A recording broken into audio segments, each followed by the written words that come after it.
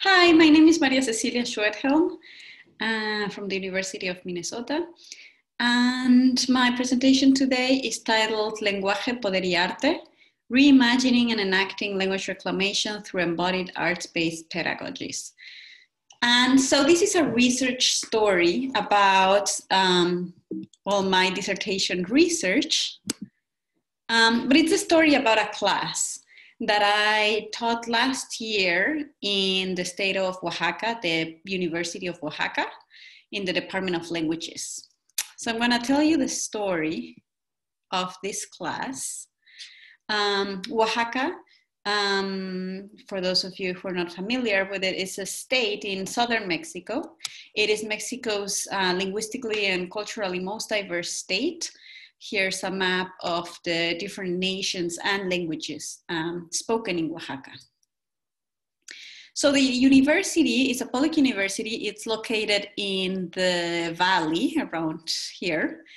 And students converge there from communities from all around the state. So Oaxaca has also a very deep history of political resistance. And you see in the city, both in the city and the university, there's a lot of community building efforts, there's a lot of performance. So my class focused on embodied arts-based pedagogies seemed like a really good fit that also questioned ideologies. It just fit very well with the context in Oaxaca. I was inspired by critical and decolonial pedagogies.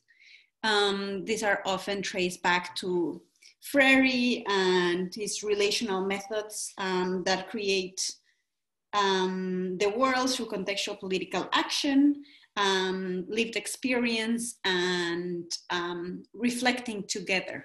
So it's collective, it's creative, it's also dynamic and embraces complexity. It's informed by situated knowledges.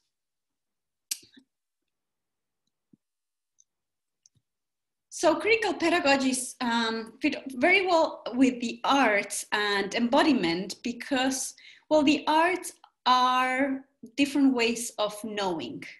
So we're making spaces for different knowledges to create our own voice and to imagine ways to transform reality. They're also embodied. And here I use embodiment as drawing attention to the bodies as agents of knowledge production. So challenging Eurocentric binaries of mind and body. And part of this focus on embodiment and the arts was a practice of performance, so opening spaces for participation and reflection through moving our bodies. Augusto Boal in Theater of the Oppressed, he talks about theater as a space of struggle and the site for rehearsal for the revolution. So again, imagining different realities. So the research question that guided this study is, what are the possibilities for language reclamation through embodied arts-based pedagogies at a language education institution? So again, this is a higher education institution. The Department of Languages trains students to be language teachers. So it's an undergraduate program.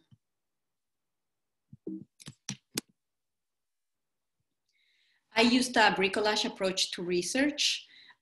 Critical pedagogy is inexorably linked to research in that it questions dominant ideologies and so the politics of knowledge production, what counts as knowledge. Again, challenging Eurocentric reductionist and positivistic approaches. The bricolage employs different tools. It is transdisciplinary.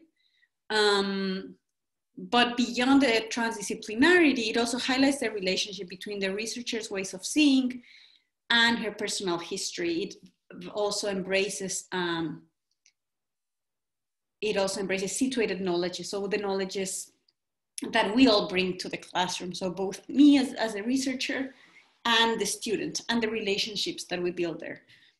Now, as a Mexican German woman whose own indigeneity has been erased for many generations, this is also a personal journey. It was also in many ways my own reclamation story.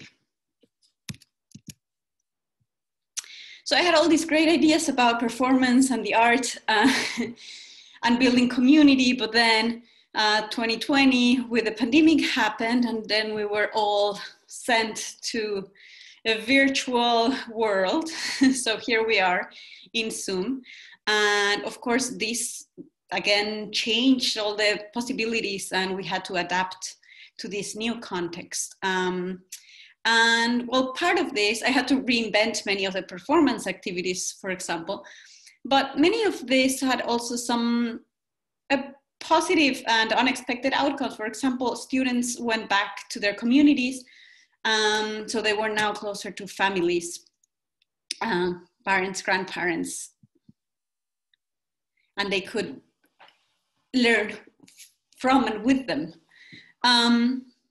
So I had 26 students in the class, and 23 of them participated in the study. 5 of them identified as speakers of Zapotec, Mixtec, or Chontal, and another 5 at least, they heard the language from parents or grandparents, so they have very close heritage, and they describe themselves as being learners or understanding the language to different degrees. And the class met during one semester for 1.5 hours, twice weekly for 15 weeks. And I collected student work. I recorded the sessions, my own reflections, and then 1 hour semi-structured interviews with each participating student. And so, just so that you have a very brief idea of what it looked like, what did we do in the class. This is in very broad strokes syllabus. So we started with exercises thinking about where we come from. I gave them some text and some media that we discussed in class. We had some visits and they responded creatively.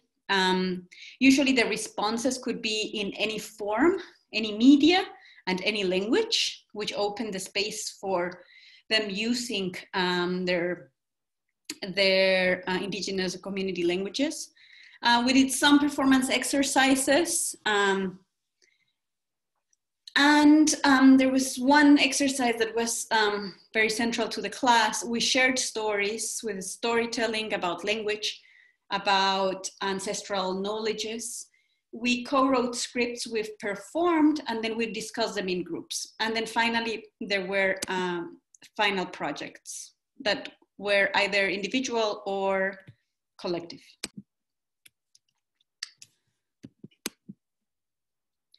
So I'm going to show you some examples of the work that students did. This is in response to the first exercise, where do I come from? And some of them were focused more on their families, on their communities. So I come from a family, I come from a family of women, and others were more attached to place. So this video is, oh, sorry. Let's see if I can play. It's in Chontal, so the language of one of the students who was in her community, and she was able to do it with the help of her grandmother. So she talks about and it describes her community. And she describes this as being a very fulfilling exercise where she also got to interact and learn a lot from her grandmother. These are just some reflections. There's a lot of text, but you're free to pause and read. It's all in Spanish. But these are some reflections from students in one of them is a poem that was a response to the talk by Veronica Quillen, who visited our class. These are also some reflections. Some of them were responses to Yasnaya Aguilar, who also came and talked to the students. Both of them were very impactful experiences, and they did beautiful responses. Some had, there was one student who had a Twitter exchange with her, and that was her response. A series of Twitter exchanges. Some of them were personal reflections. There were some poems. Here's one who says she had never questioned the political character of being indigenous, and she described an uncomfortable feeling, but also something that gave her a lot of thought. So these are the stories about language, and they did performances. They recorded them in groups, and these were based on their own stories. Sometimes they based them all on one story, sometimes they changed the story, and sometimes they combined different stories. So in this case, this is David, and this is his story. About him going to a shop and saying one word in Zapotec, and then the people in the shop replying in Zapotec, so he doesn't understand what's happening. And then there's some exchange with another young person who says, why you learn this language, nobody speaks it anymore. And then the older people in the store talking about the richness of the language, and he expressing how he regrets not having learned it from his father and how he really wants to learn it. This is another story. They use puppets. And this is a story that's based largely on... Buenas tardes a todos. So it starts in Zapotec, which is the language of two of the members.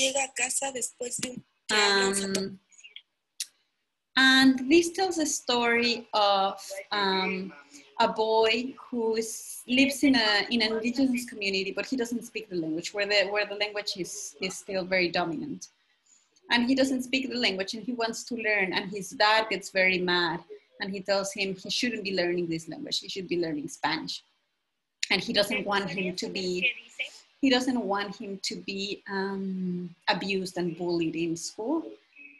So he prohibits him from learning the language.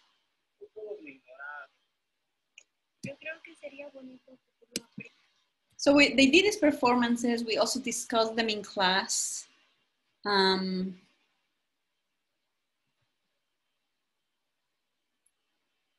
different perspectives. So how did you feel? How did you feel in that role? Why did you do this? Speaking from those different roles that they play. And trying to understand different influences on the ideologies that we hold. And then finally, there were the projects at the end, and there were a variety of projects that they did following their particular interests. So this was Jocelyn. Her mom is a speaker of Icots or Wabe, and she remembers a lot of stories that she told her when she was little. And she asked her to tell her a story that she didn't know in Wabe. So she recorded it, and then Jocelyn translated it. Jocelyn translated it into Spanish with the help of a dictionary, and then with the help of her mother. And she says that she was surprised about how much she understood. She doesn't consider herself a speaker. Mi mamá solía contarme cuentos en Wabe. But both her and her mom were surprised about how much she actually does understand. Cómo mis abuelos se lo contaron cuando ella también era una niña. Hace poco tiempo. So she's retelling how she used to hear all these stories in Wabe when she was little, and her mom would tell her how she heard these stories from her own parents.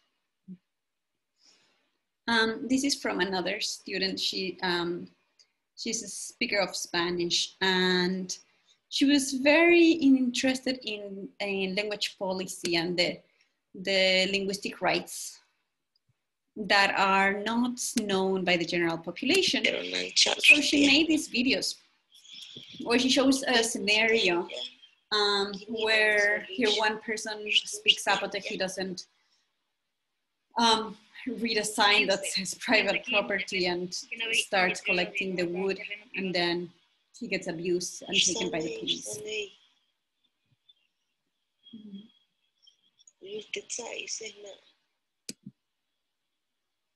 So she made this with, in part at least, with the intention of creating awareness about these linguistic human rights. And this is a story of place. So this, a few students chose to make videos about knowledges from their communities, knowledge that doesn't get taught in schools. So one of the questions that Yasnaya asked when she came to talk to us was, why do we learn the names of all these rivers that are far away and in Europe, yet we don't know the name of the rivers here. We don't know the names of the mountains. And I think this really clicked for many students. And so they decided to create videos that reclaim this knowledge, both for themselves, but also to show them to other people in their communities. Okay, so what are the possibilities? Unfortunately, there's so little time. I wasn't able to show you most of the work that was done, but we see a lot of instances of learning from and with each other. So both in the discussions that we had, in the performances, and then in the discussions about the performances. They learned about stories from their peers whom they might have or might have not known before, but many of them didn't know a lot of their experiences. They didn't know that they were speakers, that they came from this community, from a mystic community, and they really enjoyed learning with them and from them, from each other. It also validated situated knowledge. Some students said that they have never been asked to just give an opinion. It was mostly just regurgitating answers and knowledge that were expected. And it offered opportunities to explore identities that are tied to place and community. Also questioning dominant power and its influence on the ideologies that we hold. This was done primarily through storytelling and through the performances. And then how dominant ideologies influence our experiences and the experiences of other members of our communities. So why is it that we hold these ideologies? Why is it that we do what we do, say what we say? Why do we sometimes hurt people, and why are we hurt sometimes? And it also opens spaces for possibility and transformation. So this was also rooted in transformation, not just the questioning of dominant power, but really using that as a starting point to then start imagining different alternatives and different realities. What can we do? What can we do from where we're standing?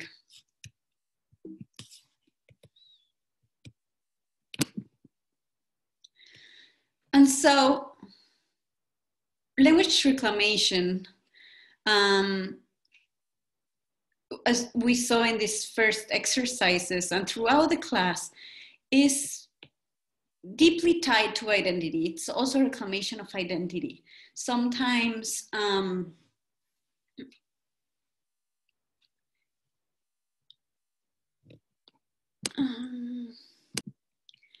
it's not a benign process because it requires being vulnerable. And it can also be uncomfortable, like the student who expressed like her discomfort at finding how she had at many times romanticized Indigenous people, essentialized Indigenous people as something that belonged to the state. So it can have this very difficult moments, but it's also joyous. There's joy in this collective work, and there is also hope through this focus on action. So what are we going to do? What can we do? And the acknowledgement that we have power. Language reclamation also needs to be situated locally. So each one of us, class members, we are standing from different locations, and we'll also take this journey into different directions. So some of them already knew that they wanted to do something in their communities, that they want to teach Zapotec, that they want to revitalize the language in their communities where it's no longer spoken. They want to develop different materials.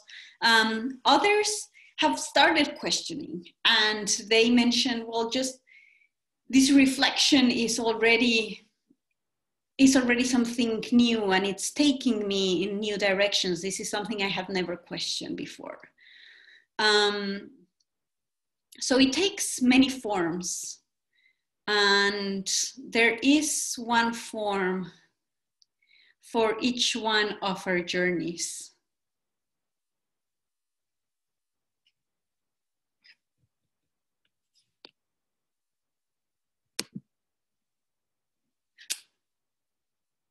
And so that's all. Thank you very much. I feel that was very short, but I hope to see you at the Q&A, and you can also contact me by email.